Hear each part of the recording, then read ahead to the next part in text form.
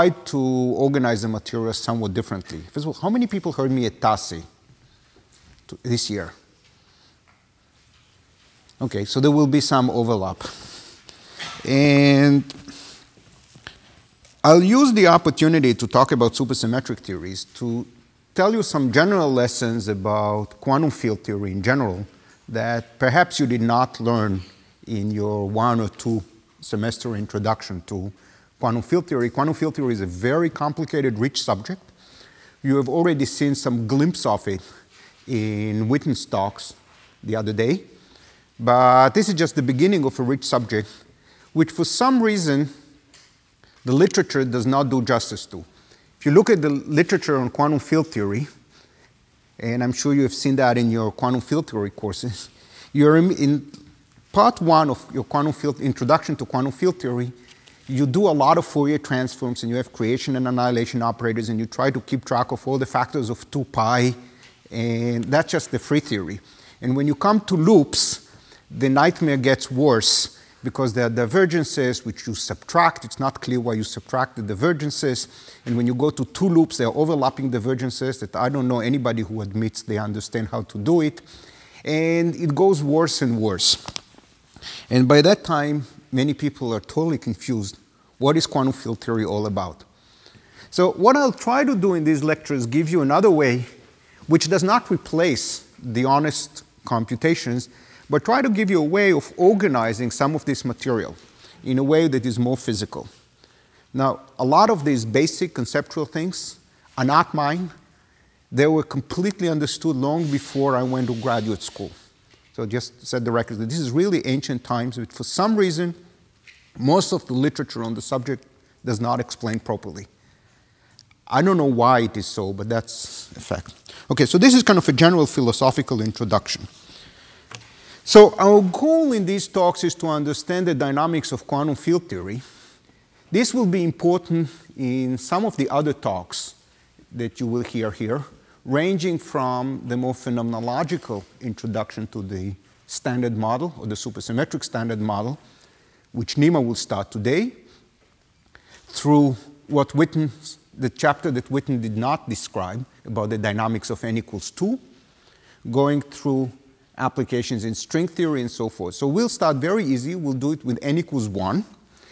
And we'll have in mind a situation where we have some quantum field theory at short distance, and we try to describe the long distance behavior. And the way to do that is to write things in terms of a supersymmetric effective Lagrangian. So the main idea is to do as much as we can with effective Lagrangian, because effective Lagrangians, this is a notion that goes back primarily to Weinberg, but also to Wilson. Effective Lagrangians are a very useful way of organizing all the information that we have very easily. In particular, they allow us to organize the symmetries, impose all the symmetries. Weinberg has these talks where he describes how he understood how the pion Lagrangian captures all the information in all the commutation relations of current algebra. And what a big day in his life it was when he realized that. The second thing is that it makes very clear is the notion of locality. Quantum field theory is local. And when we write an effective Lagrangian, we expand in the number of derivatives. And we write an effective description of the theory as an integral over all of space-time, and then various terms with increasing number of derivatives. So if we want to do it with supersymmetry, we should write things in terms of an expression in superspace. So the Lagrangian that we will start with is an integral d4 theta. There is some k potential, which is a function of the chiral superfields and their complex conjugates. There's an integral d2 theta of a superpotential, which is a function of the chiral superfields. And then there is a complex conjugate. So this is the Lagrangian. Whoops, sorry. This is the Lagrangian. But that's not the whole story. We have to add the Lagrangian an infinite number of high derivative terms.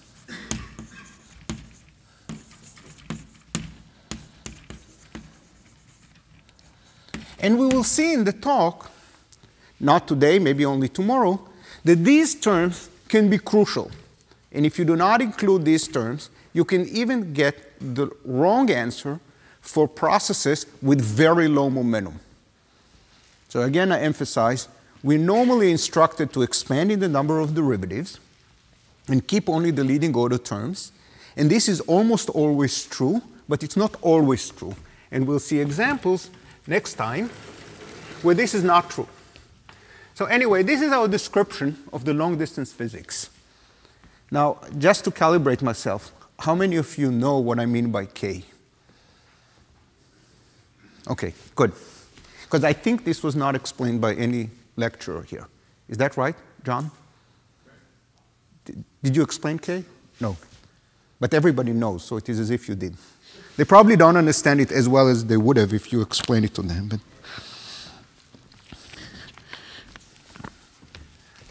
now, the key thing in all of the talks I'll be talking here, and in fact, in most of the recent developments in supersymmetric theories, come from a very simple observation. That this W, the superpotential, is a holomorphic function in the superfield phi. So these phi's are chiral superfields, and W is a holomorphic function of them, locally holomorphic. To be precise, more concretely, W is independent of phi bar. It's a function, locally a function only of the phi's. And that comes in the literature under various different terms. One term is chirality, is a chiral superfield, so W itself is a chiral superfield. The second place, which you have already heard both in Bagger's talks and in Witten's talk, is through the notion of BPS. BPS states, or BPS functions, are objects which are annihilated by half of the supersymmetry transformations. They are supersymmetric in a trivial way under some of the supersymmetry charges. They are supersymmetric in a non-trivial way under the other half. This notion of BPS was very important in Witten's talks and in Bagger's talks by making representations smaller. And we have a lot of control over small representations. In fact, the only thing we know how to compute are objects which are controlled by holomorphy or by BPS. And that has a number of other synonymous terms in the literature. So when you're given a supersymmetric theory and you're asked, what can we calculate? Well, in perturbation theory, we can calculate quite a lot. But if you are more ambitious and you want to make some exact statements to understand the theory better, then there's a very simple guideline. If it's BPS, we know how to do it. If it's not BPS, forget it, it's hopeless. Now, this is too strong, and I'm sure when the next revolution in physics comes in place, we'll know how to compute exactly things which are not BPS. But most of the excitement of the last quarter of a century goes back to this fact that BPS things are computable. And then we try to expand around that and learn physics, and I'll do some of that today. So today you will see the first example how such BPS/holomorphic/chiral things are computable. Now, since I'm going to use the symmetries in a very crucial way, I would like to keep track of terms which break a symmetry. How do we do that? Well, the first example where you learned to do that was when you studied quantum mechanics and you tried to study the hydrogen atom, and it has a huge symmetry group. And then you consider the hydrogen atom, say, in the background electric field. This is called the Stark effect. Or you can put the hydrogen atom in a magnetic field, and the levels split. And then you learn about perturbation theory. The electric field and the magnetic field can change the levels. They can also induce transitions between the levels. And a very powerful way to control it is to assume that the electric field is small and understand, when we expand in it, and to understand how it breaks. It explicitly breaks some of the symmetries of the problem. And the term that comes there is the term of selection rules. There are some transitions which are allowed at first order. There are some transitions which are not allowed at first order, so they occur at higher orders. So we'll do the same thing here, and we are going to promote all coupling constants, promote all coupling constants.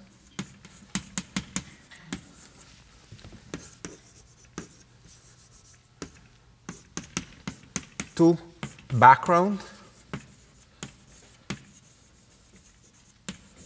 fields. So that's what we do in the Stark effect. We have an electric field. The electric field is in a triplet of the SO3 of rotation, and that allows us to keep track of the SO3 symmetry even though it's explicitly broken. So we'll do the same thing here. We'll think of all the coupling constants in the Lagrangian as being background classical fields. They are not going to fluctuate. In the quantum theory, we're not going to quantize them. This is only a bookkeeping device. But the next thing we'll want to do is to impose supersymmetry. So it's not enough to promote them to being background fields. We'll also promote them to become background superfield.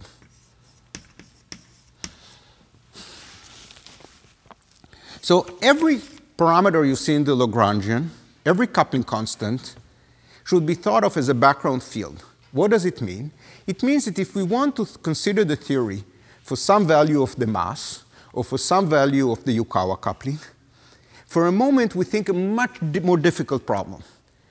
The mass is not just constant, but we let the mass have some dependence on x.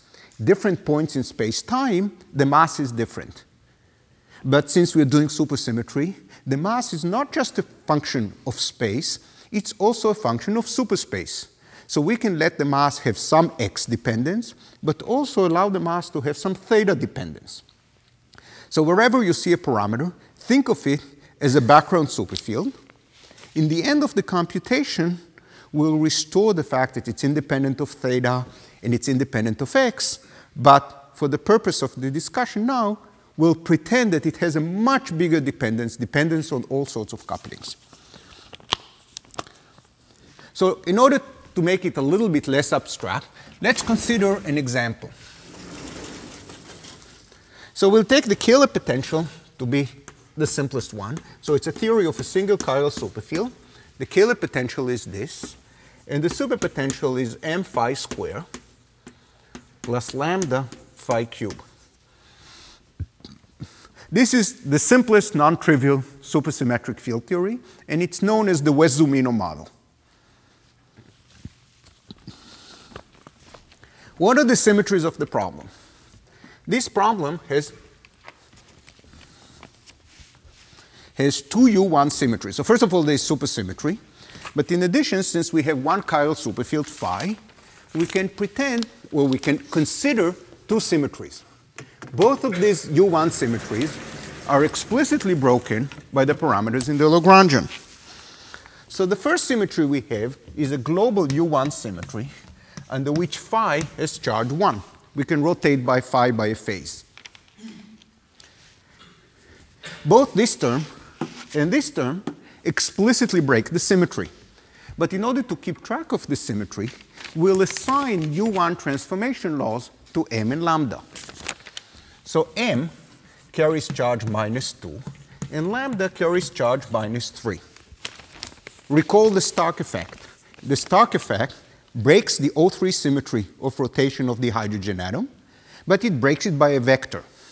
So if the matrix element you compute has the quantum numbers of a high index tensor, then it cannot be generated in first order perturbation theory in the electric field. This is what Mr. Stark did. The same thing is true here. The symmetry is broken, but if the correlation function you study has some charge under the U1 symmetry, doesn't mean that it's 0, but that tells us how many factors of m and lambda, what's the minimum number of m and lambda that is needed. The problem also has another symmetry, and you've heard a lot about R symmetries by the various speakers here. And I like to assign R charge 0 to phi. That's not important. I can pick any basis between these two and consider another U1 R symmetry, which is a linear combination of this one and any number times the other one. Now, recall that the superpotential must have R charge 2. This is the normalization I like to use, and that's actually the simplest normalization to use. Now, this term is not invariant because phi is neutral under the R symmetry. The superpotential should have R charge 2, and therefore M should have R charge 2. What about lambda? Again, phi has R charge 0. The whole thing should have R charge 2. So lambda has R charge 2. And again, notice m and lambda carry charges. What that means is that they explicitly break the symmetry. But thinking of the charges will allow us to do very easily the bookkeeping of the symmetries. We'll pretend they carry charge, and then we'll just make sure that everything is invariant.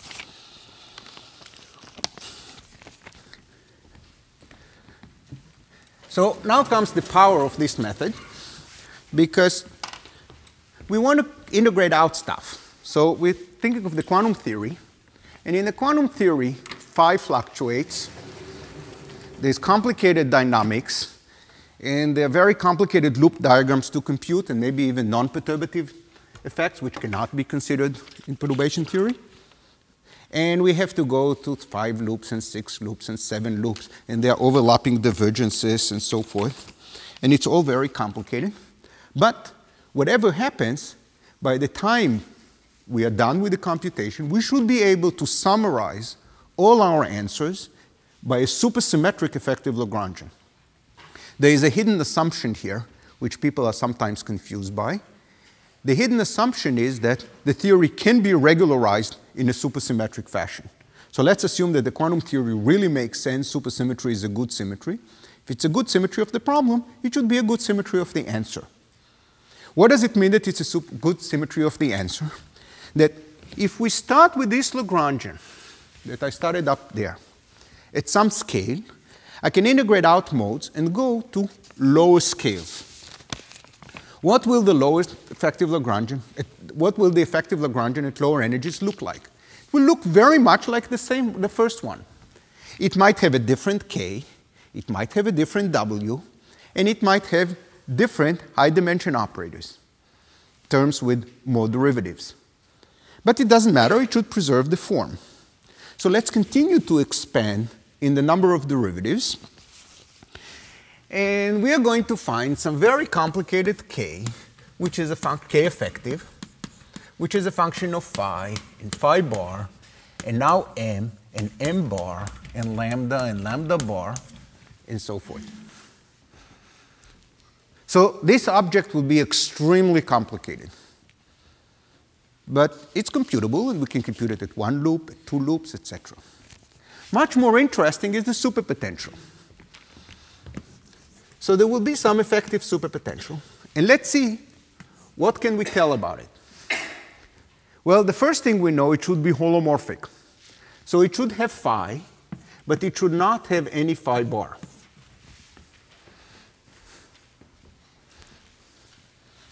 But in addition to that, it will have some dependence on the masses and the Yukawa coupling lambda. So here is the first time we see the simplification due to supersymmetry. We said that m and lambda are parameters which we promoted to be chiral superfields. How do we know they are chiral and not any vector superfield or any other superfield that Bagger explained to you, like linear superfields or others? Well, they appear in the superpotential. So the only way that this thing would make sense is that if m and lambda are promoted to be chiral superfields. So in terms of y, and there are some functions of y and theta, but they cannot have any theta bar in them. What does it mean for the effective superpotential? The effective superpotential can depend on m and on lambda. And here there's no bar. But there cannot be any m bar dependence, and there cannot be any lambda bar dependence. So the effective superpotential should be holomorphic not only in the fields, that's kind of trivial, but it should also be holomorphic in all the coupling constants. This is a powerful result, because without doing any computation, we know that something is holomorphic. And you've learned in your college years that holomorphic functions are functions we can control. We have a lot of control over holomorphic functions. Let's see how it works here. So we have some function of 3 variables we need to determine. Well, we need to impose some symmetries. And the symmetries are neatly organized in this table.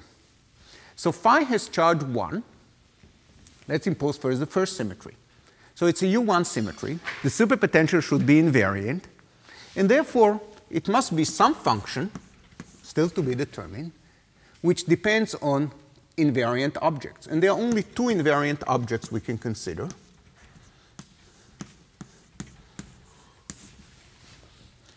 So see the reduction in this, or the simplicity in the problem.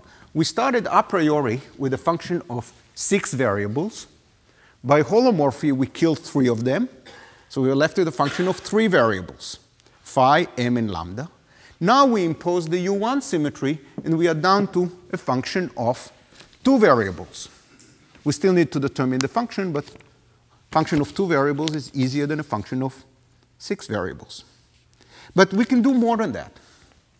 Under the R symmetry, this object, this combination has R charge 2, and this object has R charge 2.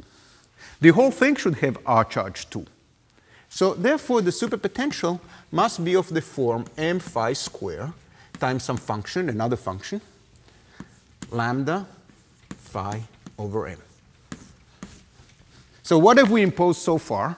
We imposed holomorphy, the first U1, and the second U1.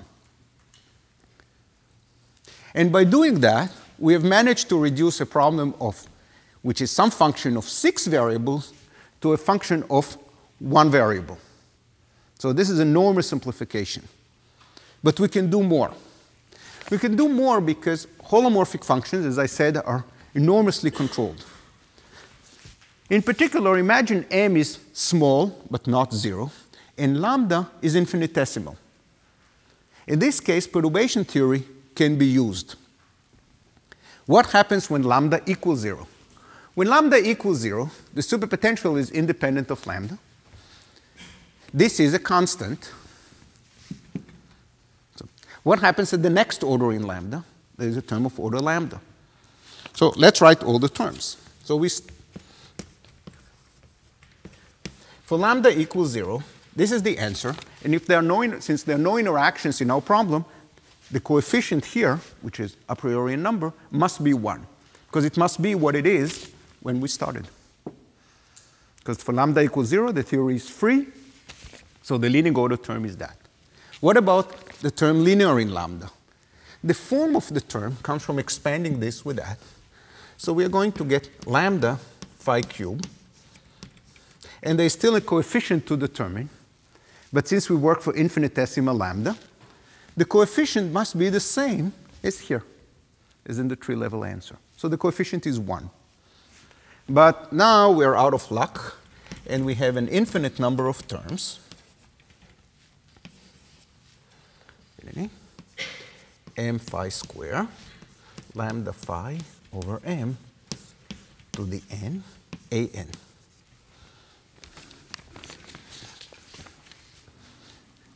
Here, our symmetries are no longer helpful because we've used all the symmetries. Every single term in this expansion is invariant under the symmetries.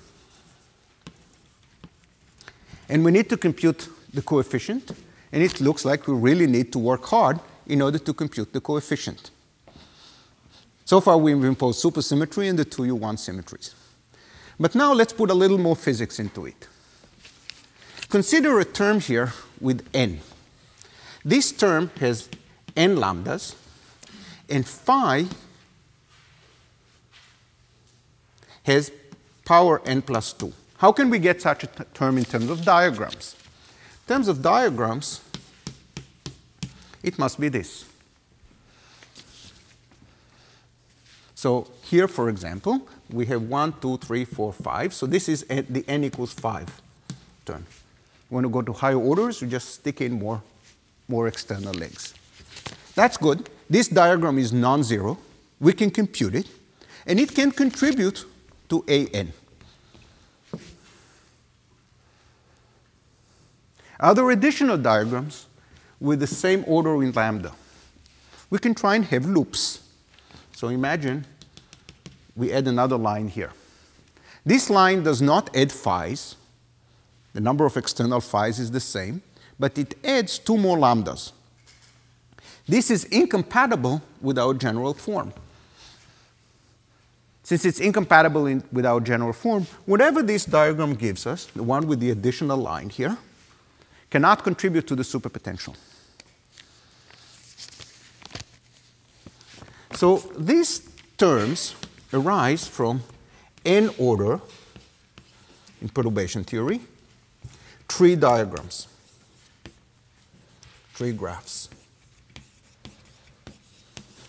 Only 3 graphs can renormalize the superpotential. But in fact, we don't need to worry about that. And these terms should all be dropped.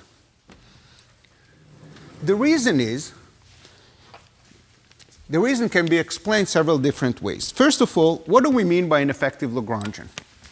What we mean by an effective Lagrangian can be 2 different things. In this case, they are closely related. One is you do the Legendre transform the way you were taught. You add sources, you perform the Legendre transform, and then you construct the 1pi effective action. The 1pi effective action, this is, I'm sure you learned that in your quantum field theory course, does not include contribution from such 3 diagrams. This is not 1pi. This is 1 particle reducible. So we can just cut this line and reduce the diagram to 2 diagrams. Such terms are not present in the 1pi effective action. Another way of saying it is the following. Imagine we think of this as a Wilsonian Lagrangian. We started at some scale with the theory over there, and we integrate out stuff, go down to extremely low energy. What is the energy of the external legs in this very low energy process? It must be very small. This is the meaning of a Wilsonian effective Lagrangian. All the external legs have very small momentum. What is the momentum of all the intermediate legs?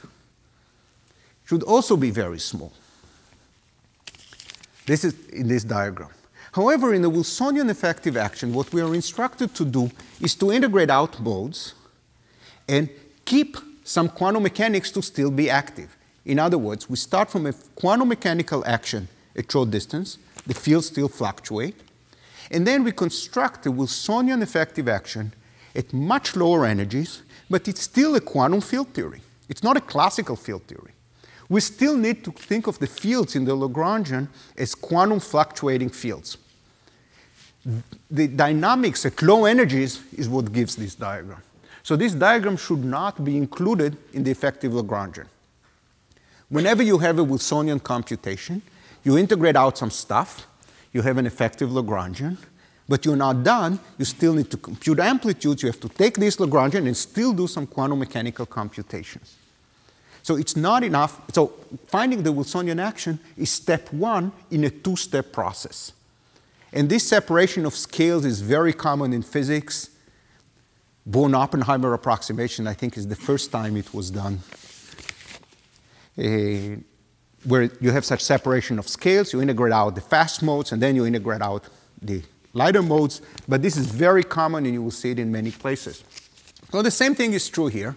Such contributions do exist, but they should not be included in the effective Lagrangian. They are included in the amplitude, not in the effective Lagrangian. The effective Lagrangian is a device to compute the amplitudes. It's not a replacement to doing the last step. So either way, we conclude that this term is not present, and the full superpotential is the same as the original one we started with. This result is known as the non-renormalization theorem. The superpotential, just 1 second, is not renormalized by quantum loops. In fact, in this theory, it's not even renormalized non-perturbatively. The result you see in the presentation you see in the literature for that, for example, in John's book, is not this one. You will see another presentation, which is perfectly correct. In fact, the proof in the literature, in John's book, or everywhere else, is essentially the same as what I've done here, except that I've organized it in a more conceptual way. The proof in the literature assumed that there are Ds and D bars and propagators, and you move the Ds around. All these manipulations are nothing but keeping track of the various U1 symmetries and supersymmetry. That's what it is. Yes, there was a question here.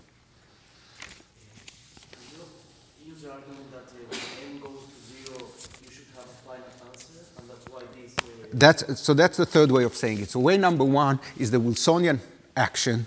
We still need to do the dynamics at low energies, and therefore we shouldn't include it. Number two, if you view it as a 1 pi action, effective action, you still need to do classical physics with a 1 pi effective action, and that's classical physics, and therefore it's not included. And finally, we can say, let's assume that the mass goes to 0. When the mass is very small, these terms become more and more singular, and therefore it should not be included. All these arguments, superficially, they look different, but fundamentally, they are exactly the same. What do they tell us? They tell us that in the effective action, we should not consider infrared divergent contributions to effective action. Things which are dominated by the infrared are computed later. So all these computations, whenever you have quantum field theory, you organize the computation in 2 steps. Step number 1, you integrate out high momentum modes to go down to low energies. Step number 2, you take the effective Lagrangian and you do the last integration. For example, another example from another branch of, it's the same branch of physics, roughly speaking. When people compute, say, meson mixing, neutral meson mixings, there is a part of the computation where you compute the operator that contributes to the transition, and then there is the next part of the computation where you compute the matrix element of that operator. So this separation of organizing it in terms of some low energy physics, and then step number 2 is done later, is very common. Are there any more questions? So now it's time for me to ask questions. And this is your homework. Take this problem. I did here the simplest West-Zumino model. Imagine you have several different fields. So this is exercise number 1. Repeat this computation when there are several different fields phi. So M is in general a matrix with 2 indices, and lambda has 3 indices, telling us how they couple to each other. And this is just, you just add the contributions. Prove that the same thing is true. This result is true even if you have several different fields. That's exercise number 1. And exercise number 2 is even more ambitious. Imagine the theory is not renormalizable. That's a point that should really be emphasized when I talk to students. Quantum field theory doesn't have to be renormalizable. In some textbooks, people emphasize the renormalizability of the theory. A renormalizable quantum field theory is a theory which is independent of short distance details. The theory of nature does not have to be like that. We can have non-renormalizable quantum field theories which are certainly worth exploring. Example, Fermi's theory of the weak interactions. Example number 2, the pion Lagrangian. They are not renormalizable field theories. They are extremely good, give us very accurate predictions, and they should be studied. So we are interested in general in a non-renormalizable quantum field theory. And in this context, we can put any k we want, any function of phi and phi bar, and put any holomorphic superpotential. So exercise number 2, repeat this analysis, or derive the same result for any k and for any w. I did it here for w, which has only phi square and phi cube, but you should be able to do it for any w and for any k. And the result will be the same. The result will be that the superpotential in theories with only chiral superfields is given exactly by the tree-level answer. The tree answer that we started with is the exact answer. Exercise number 3, I expanded here in perturbation theory in lambda. This is the question with a star for extra credit. What about non-perturbative effects? Can there be effects which are non-perturbative in lambda, which cannot be written in a power series in lambda, like e to the minus 1 over lambda, or e to the minus 1 over lambda square? Can they invalidate the answer? I'll tell you the answer. No, this does not happen, but I want you to understand why. So recall the 3 problems. The easiest, it's increasing degree of difficulty. The simplest one, consider the same Lagrangian, the same renormalizable Lagrangian with several fields. Number 2, take arbitrary k and arbitrary w. W can have 5 to the 10th or 5 to the 100, and k could have logarithms or something, doesn't matter. And number 3, explain why non-perturbative effects do not renormalize this superpotential. So let's accept that as true. I'll just tell you right away that the fact that in this theory, non-perturbative effects do not modify the superpotential, this statement is not true once gauge fields are present. Once the theory includes gauge fields, non-perturbative effects are very interesting, and they can modify the superpotential.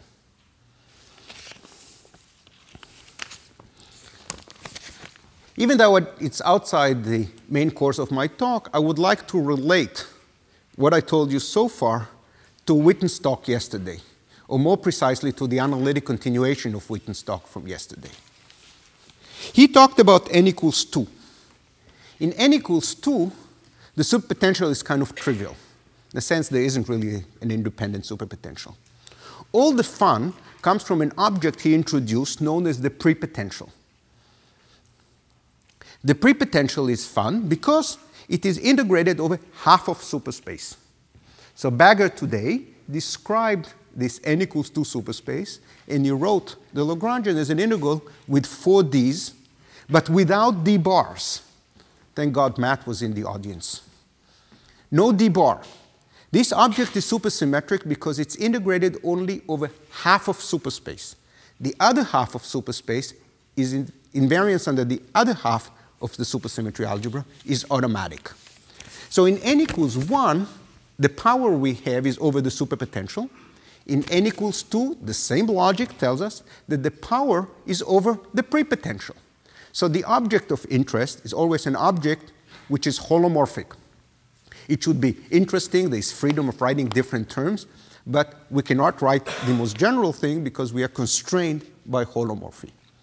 So when we go to n equals 2, the same thing is true. Many of the things you learn about the superpotential in n equals 1 are true about the prepotential in n equals 2. The prepotential, for various technical reasons, has a one-loop correction, a logarithm that Witten described yesterday. So there is a tree term, which is phi square. There is a log correction, which is phi square log. That happens at one loop. And then all the higher order corrections in perturbation theory are 0. Very similar to what we saw here, with essentially the same proof. The goal there is to see if there are any non-perturbative corrections, and there are non-perturbative corrections.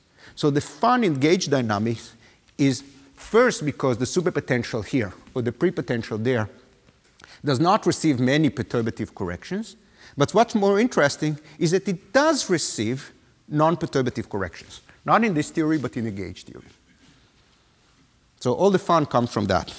So this is a general comment I wanted to make. And before I move to the next topic, I'd like to ask if there are any questions. Am I going too slowly or too fast? Oh, yeah. So nothing happens to W, how about to K? Oh, K is a mess. K is really a mess, and we'll soon see examples of corrections to K. These supersymmetric quantum field theories are simpler than ordinary field theories, but they're not completely trivial. For example, phi can have anomalous dimensions. So this is a full-fledged quantum field theory. Phi can have anomalous dimension, and the anomalous dimension of phi comes from renormalization of K. In ordinary field theories, anomalous dimensions in perturbation theory are associated with renormalization of the kinetic term, not of the potential. So the analogous statement in ordinary field theories is that the potential, imagine the potential is not renormalized, but the kinetic term is renormalized. Now, some people like to perform wave function renormalization and move all these z's, these ugly z's, move them from the kinetic term to the potential. And in ordinary field theory, this might or might not be a useful thing to do. In supersymmetric theories, this is a terrible thing to do. It leads to a lot of confusions. So if you want a general rule, don't do that. There's renormalization of the Kähler potential, keep it there. It's very happy there, don't move it around. keep the superpotential unrenormalized. Because it's not renormalized, so if you have something which is beautiful, don't mess with it. Any more questions? I asked about the speed. Should I speed up or?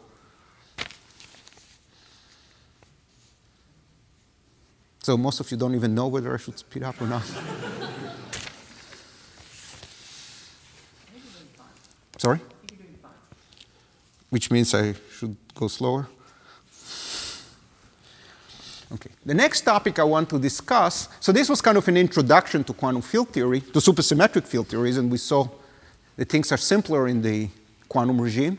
Some things are not corrected. The next topic I'd like to discuss, mostly in preparation for Nima's talks this afternoon. In fact, I think Nima will also use some of that. Maybe not today, but tomorrow. Yeah. So the next thing that Nima needs is the fact that supersymmetry can be spontaneously broken. So probably till the end of the next talk, or toward the end of next talk, I'll talk about supersymmetry breaking. This is very important phenomenologically, because for the real world, we need to break supersymmetry, because if we look around us, we don't see any sign of supersymmetry. So we would like to find, can supersymmetry be spontaneously broken? Now, the fact that I would like to emphasize that throughout these talks, I will talk about spontaneous supersymmetry breaking as opposed to explicit breaking. I tentatively had explicit breaking when I promoted these parameters to chiral superfields. So if I have background M, which depends on X and on theta, I tentatively break supersymmetry through the theta dependence in the mass. But in these talks, I'm not interested in that. So I'm doing this only as a device to control the dependence on lambda. Now we'd like to see whether supersymmetry can be spontaneously broken. So what's the difference between explicit breaking and spontaneous breaking? Explicit breaking means that we have a theory which has an approximate symmetry, but the symmetry is not exact. Going back to the hydrogen atom with the electric field, the SO3 symmetry of rotation is not an exact symmetry of the problem. It's broken by the electric field. It's broken to U1 when we rotate around the direction of the electric field. This is known as explicit breaking. We still get a lot of selection rules, as I emphasized earlier, even when symmetries are explicitly broken. The problem we are interested in here is different. Here we are interested in spontaneous breaking. What does that mean? The theory is perfectly supersymmetric. All the ordered entities are satisfied, but the ground state does not respect the symmetries. Example, take a magnet. Don't put any magnetic field. We have all sorts of spins inside. The spins are free to move around. The ground state could be such that all the spins point in a given direction. When all the spins point in a given direction, the magnet becomes a magnet. It's ferromagnetic, so it's a magnet. Which direction do the spins point? We can't predict that. There is one good ground state when all the spins point in one direction, and there is another perfectly equal ground state where all the spins point in another direction. They are equal in the sense that we can take the magnet and rotate it and get the other one. But these are really two different states. More technically, we say that at finite volume, or in quantum mechanics, we should average over all these states and have momentum eigenstates which relate them. At infinite volume, we don't do that. The Hilbert space breaks into separate Hilbert spaces, one for each ground state, and the overlap between any state in one, any state in the other, is 0. In fact, it's e to the minus the volume of the system. I assume that you learned all that in your quantum field theory course. So this is spontaneous breaking. So now we would like to do the same thing in supersymmetry, and the situation is dramatically different. For ordinary symmetries, spontaneous symmetry breaking occurs only when the system has infinite volume. Equivalently, it does not occur in quantum mechanics. Supersymmetry breaking can occur in quantum mechanics. We don't need this infinite volume.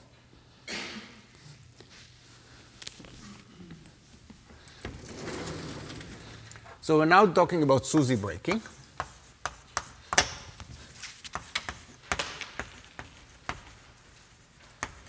And recall, this is spontaneous SUSY breaking. And we need an order parameter for SUSY breaking. For ordinary spins, for a rotation symmetry, like for spin, the order parameter for the symmetry breaking is the magnetization. We compute the magnetization. If it's non-zero, namely all the spins point in a given direction, we say that the symmetry is spontaneously broken. It doesn't matter where they point as long as it's non-zero. What's the order parameter for SUSY breaking? That is the vacuum energy.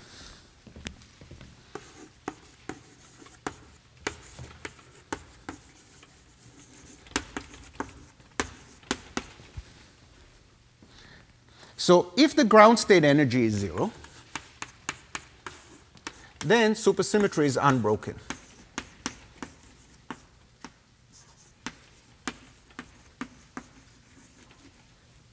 But it also goes the other way, which means that if the ground state energy is non-zero, supersymmetry is broken. And the easiest way to see that is to just look at the supersymmetry algebra. So the supersymmetry algebra, and I suppress i's and minus signs and indices and so forth, has this form. One component of this is the energy, which appears here. It's the 0th component of that.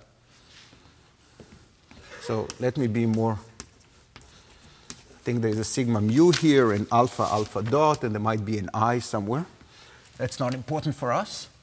So one component, imagine only the energy is not 0, the momentum is 0. Then we see that Q with Q is the energy. And then the condition for supersymmetry to be unbroken is that both Q and Q dagger annihilate the vacuum. And that's if and only if the ground state energy is non-zero.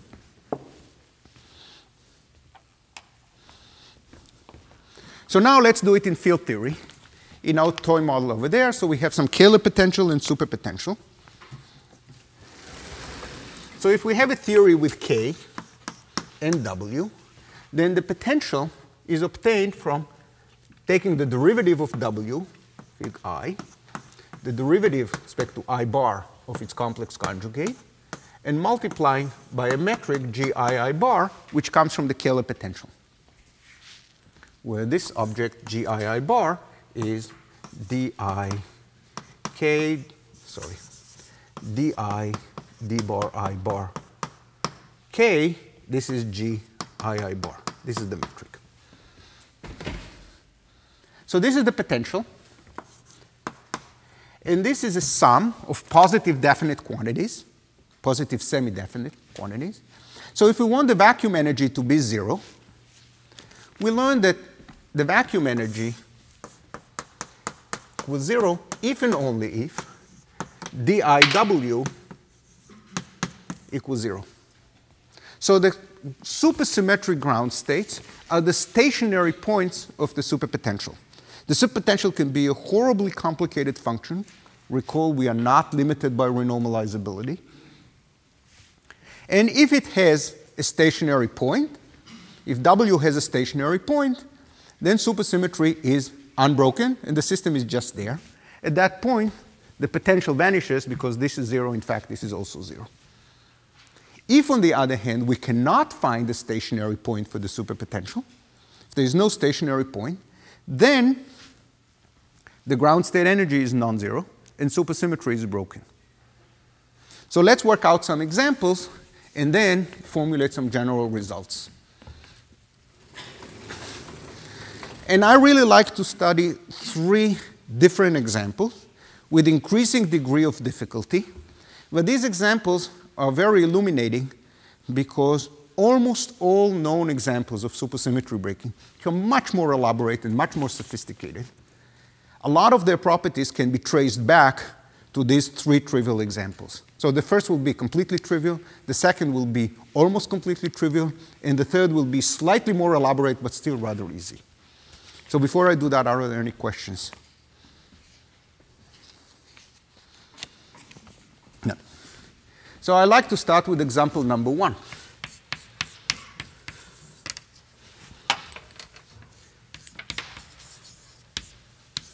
This would be the simplest model. We take one chiral superfield, call it X, and we'll let the superpotential be linear in X, and the scalar potential is X absolute value square. What's the potential?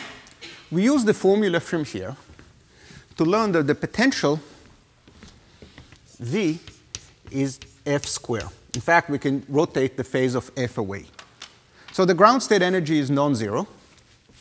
And since the ground state energy is non-zero, supersymmetry is spontaneously broken. This model is very trivial. This is a free field theory. Since it's a free field theory, we know how to compute everything. The only thing which is slightly non-trivial here is that the ground state energy is non-zero. So what's the spectrum? The spectrum includes a charged boson, the scalar component of X. This is a charged boson. The problem has a U1R symmetry under which X carries charge 2. So our charged boson has charge 2. There is also a massless fermion. This theory looks completely, the spectrum looks supersymmetric, but it's important that the massless fermion is there. It can be either thought of as the supersymmetric partner of the charged boson, or it can be thought of as the Goldstino, the massless fermion associated with the spontaneous breaking of supersymmetry. So whenever supersymmetry is spontaneously broken, there must be a massless fermion, a massless Goldstino, analogous to the massless pion when chiral symmetry is broken, or the massless Goldstone boson when any global symmetry is broken. I'll leave it as a homework for you. What's the massless boson when the spins all point in one direction? There must be a massless boson in the spectrum, the Goldstone boson. What is it? What is it called? But that's an exercise. So the spectrum includes massless scalar field X and a fermion psi, which we now interpret to be the Goldstino.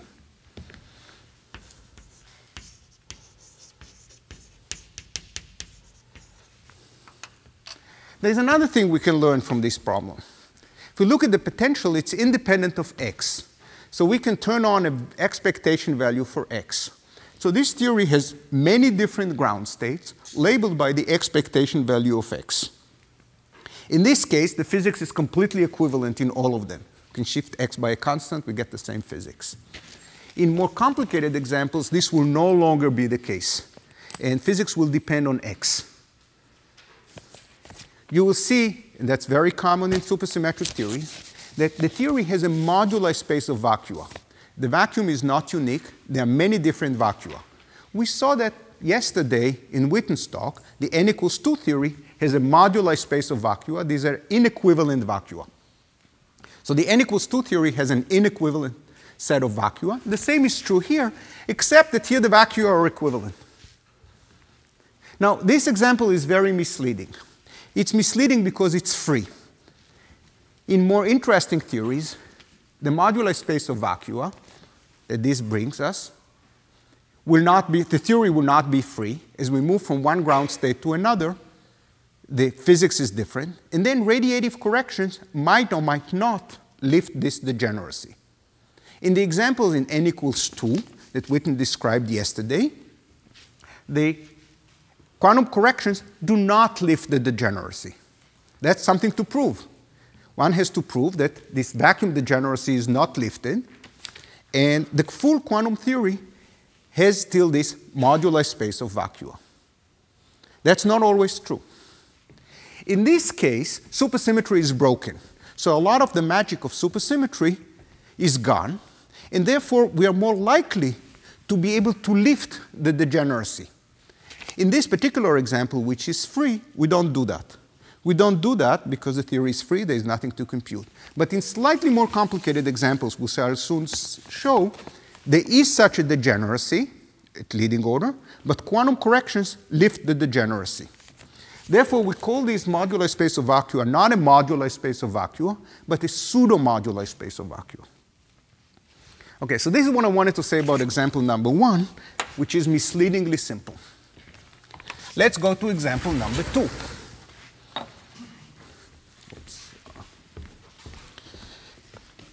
Example number 2 will be slightly more interesting.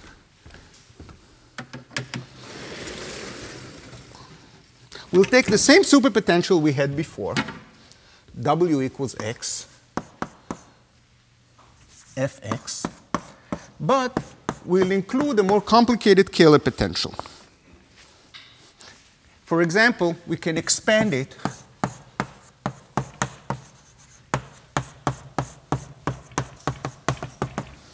like that. So the superpotential is still simple. It does not have any stationary points. Superpotential does not have any stationary points. Therefore, supersymmetry is broken.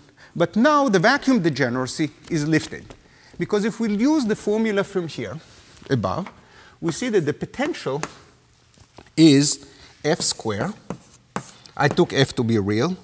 1 plus 4 little x squared over m squared plus dot, dot, dot. So now the potential depends on x. Since the potential depends on x, it's no longer flat, but it has a little bit of curvature.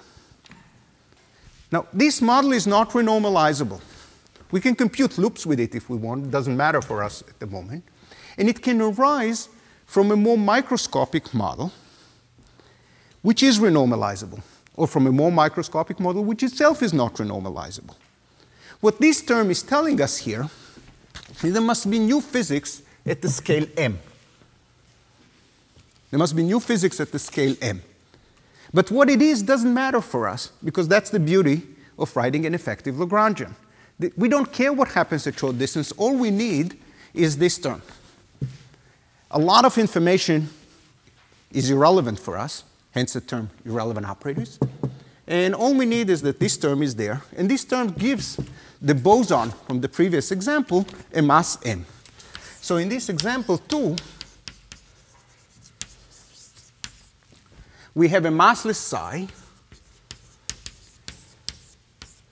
and a massive. X is still a complex boson. It's a complex boson which is charged under the R symmetry. This problem has an R symmetry. The boson is charged under it, carries some charge. And we have a massless fermion, which is the Goldstino. So this is still the Goldstino. So unlike the previous example, we see that the moduli space of vacua is gone. Now the theory is massive. The spectrum is no longer supersymmetric. So this is a much more realistic model. And in fact, you can take this model, forget where it came from, and use it to do model building. Take this Lagrangian, couple it to other fields, and do model building for particle physics.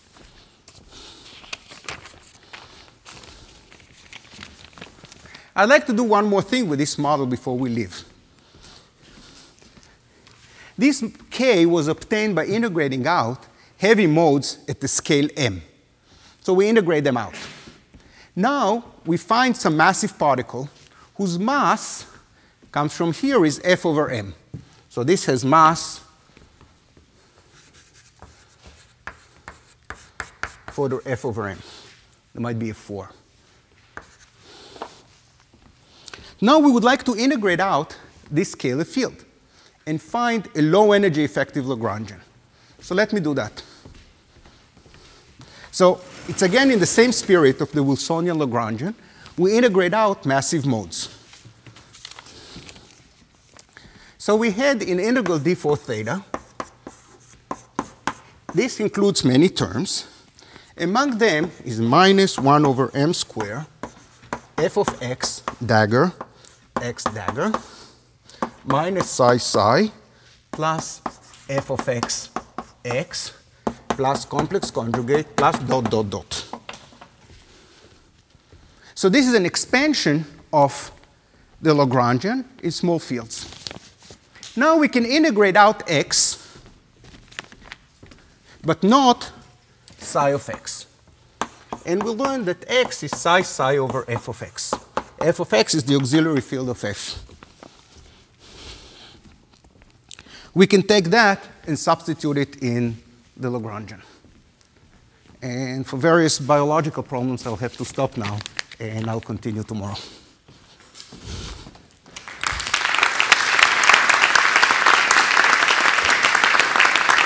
I stopped before time. I need